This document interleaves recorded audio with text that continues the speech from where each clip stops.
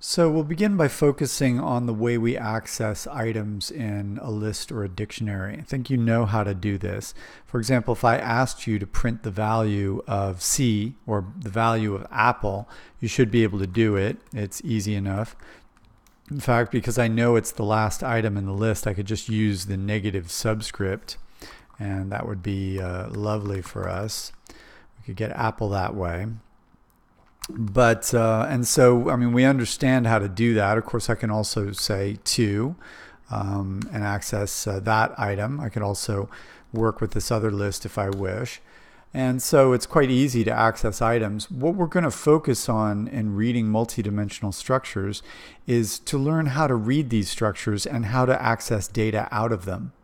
You see, next week we're going to talk about building these things. But when anytime in the future, you may be presented with a JSON file, and they'll say, take this JSON file and pull this data out of it. And that's what I'll be asking you to do too.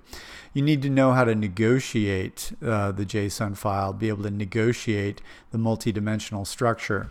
And by the way, the JSON file is structured in a way that makes it look a lot like Python. And in fact, when you read the JSON file into a Python object, it will be Python and it will be lists and dictionaries, etc. So working with these structures right now will help us understand how to work with JSON, because it'll be perfectly analogous. So now, when we talk about accessing an item, it's all very well and good. Now, what if I were to place an object inside another object that was, instead of a string or an int, instead a list? Looking very closely at this, you can see that while x contains an int, a float, and a string, and these are all objects, of course, y contains a string object, another string object, and then a list object. So we're just putting objects into containers, just as we always have, or we have since the week before last.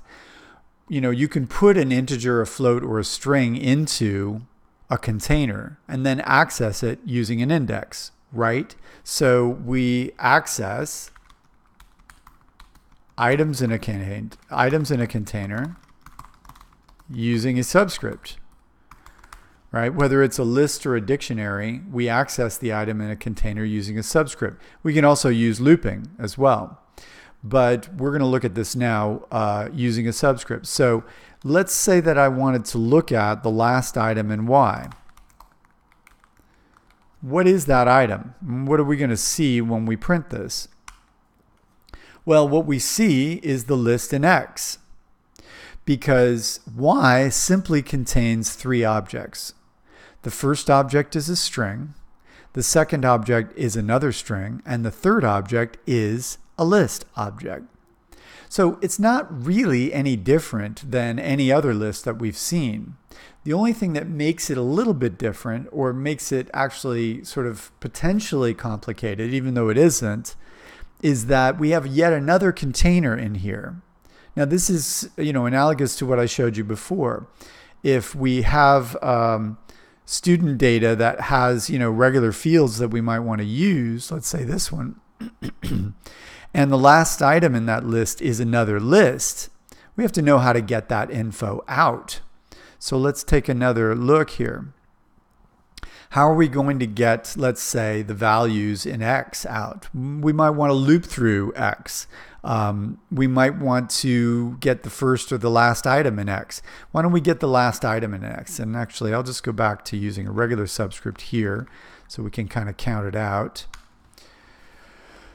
All right, so let's just say this. Let's say that we didn't have access to X. We didn't have access to the X list. And in fact, that would be the truth if we had placed the list within another list. In other words, if the list actually didn't have a variable name. So let's just do it that way. I want to print the name Apple through Y. How do I do it? Well, it's pretty straightforward, because Y subscript 2 is getting me what? I'm going to change this slightly so I know I'm not running an old program. So y subscript 2 is getting me a what? A list, right? So y subscript 2 is pointing right at the list. Now, at this point, we actually have two entities or two references to this list that says 1, 2.3, and Apple. I've got two lists now. But if you consider these two lists to be more or less the same, there are two ways that I can refer to this list. On the one hand, I have X, right? So X is one way. If I print X, I'm going to see that list. And if I print Y subscript 2, I'm going to see that list. They happen to be different lists at this point, but that's not really the point. The point is there are two ways to access this particular list. Through the name X and through the item, the third item in Y. That's how we're accessing this list in either case. Now that's really, I think, an important point and an important step towards your understanding of this. If I want to access the list, I have two options. I can access it through a name, or I can access it through an item in a container. So X points to the list, and so does Y subscript 2. So here's my question. Given either one of these lists, how am I going to print apples? Well, through X, you know how to do it. We're just going to do subscript 2. That'll give us the third item in X. But, well, actually, you know what? Forget apples. Let's do 2.3 because I want to draw a distinction. X subscript 1 gets me 2.3, right? X subscript 1 is going to get me 2.3. All right, so now the question becomes, if Y subscript 2 also points to such a list, how could I get 2.3 out of that list? In other words, how could I get 2.3 from Y?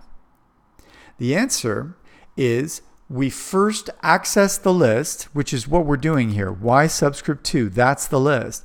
And then we do another subscript, subscript 1.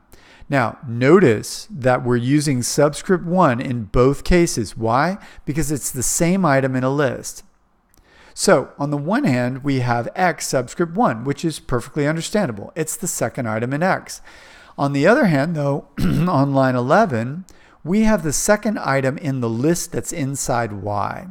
The second item in the list that's the third item in Y. It's not really that complicated. Just think Y subscript 2 points to a list the same way that X does. So Y subscript 2 points to a list, and now we can do whatever we want with it. We can subscript it. We could append to it, and we could also loop through it. How would we loop through X? For item in X, print item. Okay. Well, given that, and this could be a challenge for you, so you might want to pause the video. How could you loop through the list in Y? That is not A and B, but 1, 2.3, and apples, because we've got it with X, right? If we run this, we should see the three items in X. 2.3, I'm just printing something else too. So let's take those out. 2.3 or 1, 2.3, and apples. Okay, so now how could we loop through the same list that's in Y? 1, 2.3, and apples. Go ahead and pause the video, see if you can figure it out. Okay, ready? We need to loop through the list in Y. That is the inner list. I call it the inner list because it's inside the other container. How can we do it? Well, first we have to access it. How do you access that inner list? It's Y subscript 2, right? So, for item in Y subscript 2, print item. So we should see the same list printed twice since we have the same values in those two lists. And there it is. So look closely at line 12. Anytime you look at anything, you want to ask what's in that thing, obviously. So let's start on line 10. When you say for item in X, if you're reading this code for the first time, you want to ask, well, what is X? I mean, what is X? X is a list, right? You look up and you see X is a list. Okay, so I see. So I'm on lines 10 and 11, I'm looping through and printing each item in that list. Fine. But now if we look at line 12, you want to ask the same question. For item in what? What is Y subscript 2? Well, Y subscript 2 is a list, right? If Y subscript 2 is a list, I should be able to loop through that list. I should be able to append to that list. I can do whatever I want with that list. I could get the len of that list. Y subscript 2 is the list. So we can say for item in Y subscript 2. And you want to keep this in mind because we're going to look at more complex data that's nested even further than just one dimension. And we're going to want to be able to work with this using the same principle. And the principle is this. Here's the principle. You ready for the principle?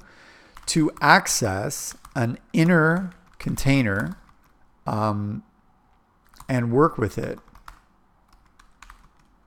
we first find the address of that container in the outer container.